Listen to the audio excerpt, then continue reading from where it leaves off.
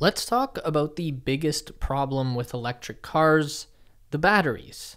This one component has always been the thorn in the side of EV adoption. First, they were too expensive to possibly make an affordable electric car that didn't suck. But now, even though the price of lithium-ion batteries has dropped substantially, this component is still holding back the industry due to supply.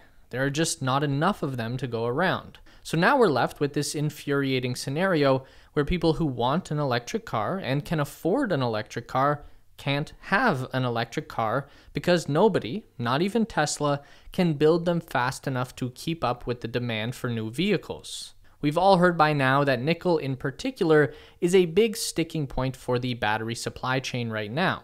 It's hard to find and difficult to mine, plus the global market is heavily influenced by Russian nickel supply. Rivian Motors CEO RJ Scaringe recently said that the battery shortage would hit the electric car industry harder than the chip shortage and could last for a decade or more. It's a grim prediction for sure, but if the industry continues on the same path they're walking right now, without getting creative when it comes to battery materials and manufacturing, then RJ might not be far from the truth. Of course, this is an issue that Tesla is already considering heavily as they move into a scaling up phase for the company. If Tesla is going to fulfill Elon Musk's promise of growing to extreme size, then they will also need an extreme supply of batteries to go along with that.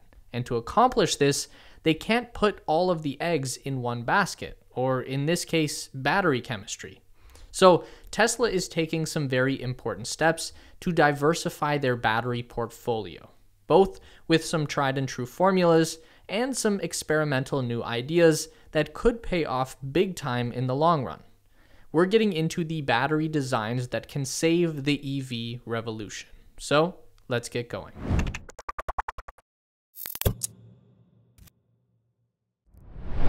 We all know this word, diversification. Typically, it gets used in terms of investments, like when your financial advisor tells you not to YOLO your entire life savings into Dogecoin at 30 cents, and you say, nah dude, Papa Elon's got my back. And now you live in a shed. Not that I would know anything about that. Anyway, this is something that Tesla specifically referenced in their first financial report of 2022, writing in a shareholder's letter, diversification of battery chemistries is critical for long-term capacity growth to better optimize our products for their various use cases and expand our supplier base. This is why nearly half of Tesla vehicles produced in Q1 were equipped with a lithium iron phosphate battery containing no nickel or cobalt. Currently, LFP batteries are used in most of our standard range vehicle products, as well as commercial energy storage applications. So what they're saying here is that Tesla is currently diversifying between two battery chemistries. One is their old standby, the nickel, cobalt, manganese formula in their 2170 and 1865 cells. The 1865 powers the Model S and X, while the 2170 goes into the Model 3 and Y long range and performance. These are amazing batteries. They have a great combination of energy density and power output that allows Tesla vehicles to blow the doors off the competition in terms of acceleration and range. They're also very expensive, thanks to the exotic metals used in the composition. The other half is the iron-based cell that powers the new Model 3 rear-wheel drive, which is available globally, and the Model Y Standard, which is only available in China. These cells are very cheap by comparison because they have an iron-based cathode, the same stuff we use to make pots and pans.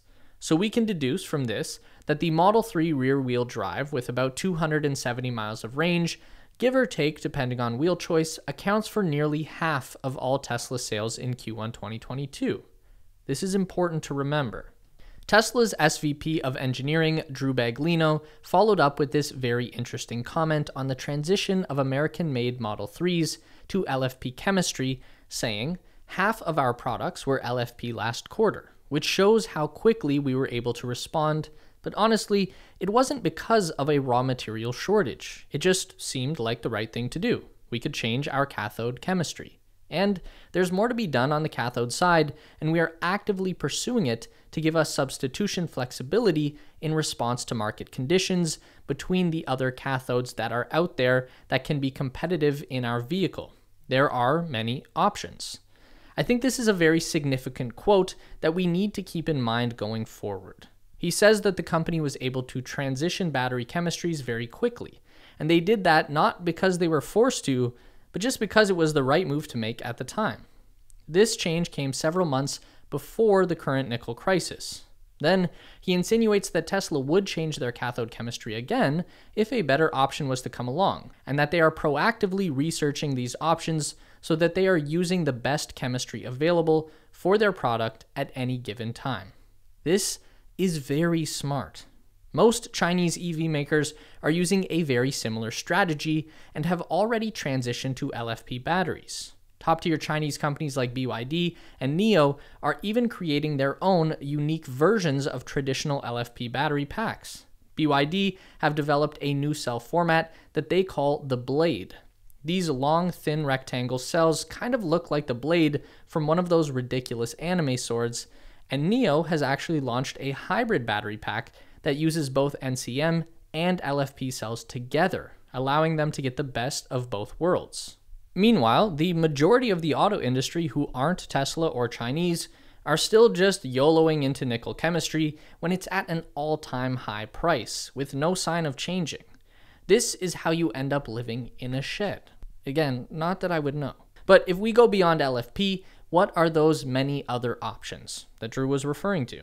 Did you know that 2 out of 3 guys will experience hair loss by the time they are 35? The majority of our viewership is men, and 2 of our team members at the Tesla space are already experiencing hair loss, so we're excited to work with today's sponsor, Keeps. Keeps offers clinically proven, research-backed treatments to stop hair loss and improve hair growth. All Keeps treatment plans are doctor recommended and delivered straight to your door. At about half the cost of a traditional pharmacy, you can avoid the hassle while saving money. It's a win-win. Keeps has a network of expert medical advisors, prescribers, and care specialists to support you, and each treatment plan comes with a full year of unlimited messaging so you can connect with your prescribing doctor about anything, anytime. Most Keeps customers notice results within 6 months of starting treatment, so give us a little time to share our own. Hair loss stops with Keeps. To get 50% off your first order, go to keeps.com/TeslaSpace or click the link in the description. Again, that's keeps.com/TeslaSpace. And let's get back to the video. We can look at this idea of manganese battery cells because this is an option that Elon Musk himself has referenced a couple of times in the recent past, so we know it's on his mind.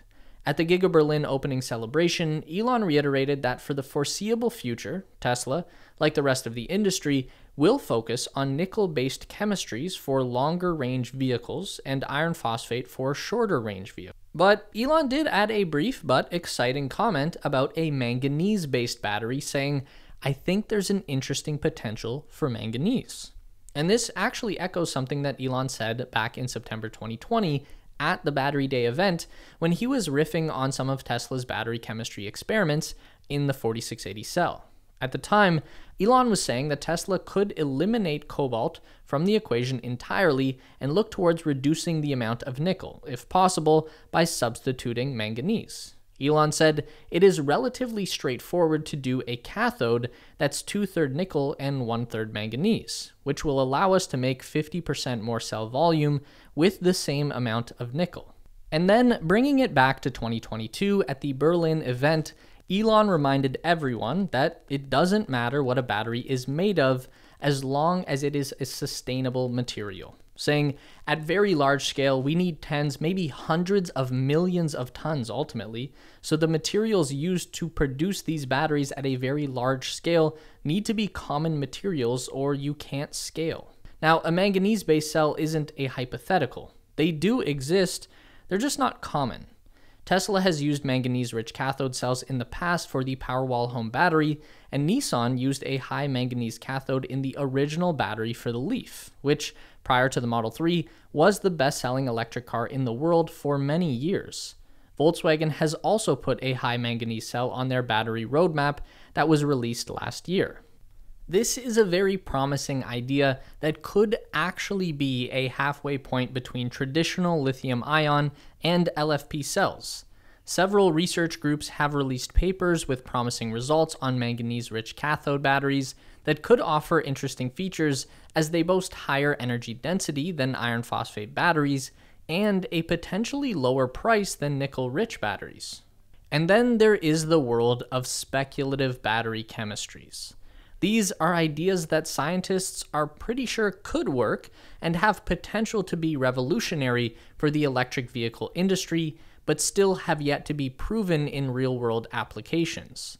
Solid-state batteries are a great example of this. In theory, solid-state is the answer to all of our problems when it comes to electric cars. These cells would be affordable, easy to manufacture, extremely fast charging, and totally resistant to bursting into flames when damaged.